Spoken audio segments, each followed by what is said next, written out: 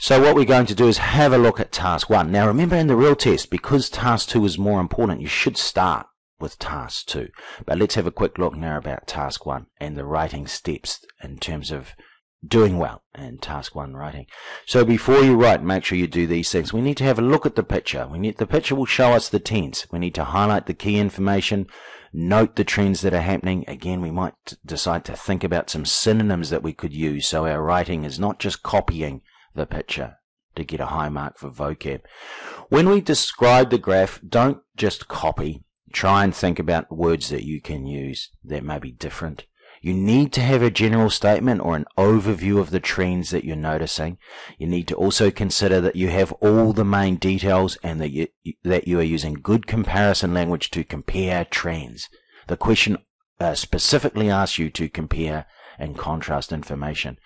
Generally, while you're writing, consider going from general to specific. So saying in the line graph, the number increased, that's general, and then you be specific. It increased from 10% to 40%. So we're talking about the trend, and then we give data. That's always a good way to write academically.